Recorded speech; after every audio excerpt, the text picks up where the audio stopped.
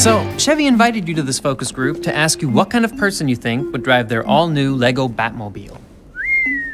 Well, it's all black. Probably someone with self-esteem issues? What? Yeah, screams loner to me. Does it? I bet he's super outgoing and really popular. Oh, okay. Well, what makes you say that, Batman? Look at this. It's awesome. You look at the driver and you think, I totally want to be that guy. Well, I think it's perfect for picking up the little ones from soccer practice. Oh, come on. Introducing the all-new Lego Batmobile from Chevy.